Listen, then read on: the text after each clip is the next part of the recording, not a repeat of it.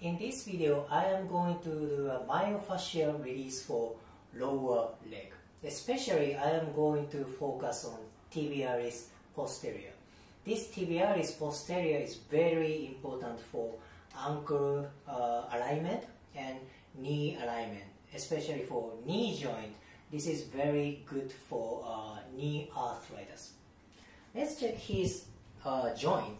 You see this space?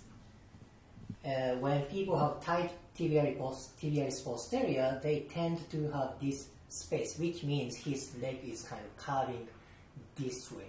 So he has this much space before treatment. So let's work on his tibialis posterior. He is tight around here. I put the surface of ulna. I do not put this pointy part. This is gonna be very intense, so I avoid this place. So I put ulna on the medial part of lower leg.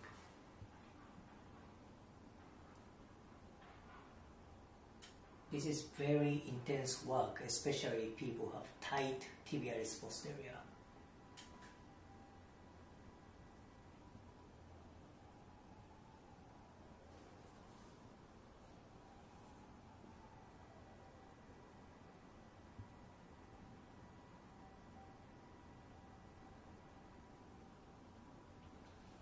Good, his fascia is releasing very nicely.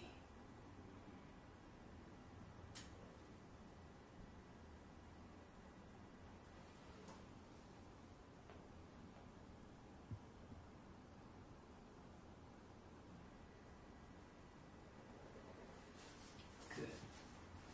Now I just worked for a few minutes. See how much space he got now? Before treatment was like this much. Now his curve is reduced. I will work one more time around here.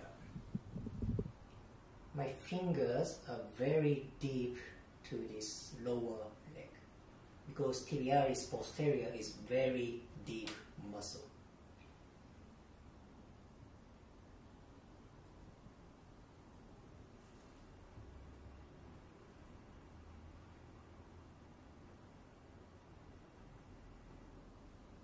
Good. Now, even better. I stretch out the sheets.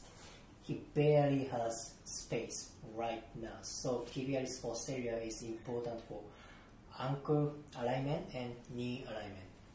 This place is very important for lower leg alignment. So, this is today's video. If you liked it, please like, comment, and subscribe.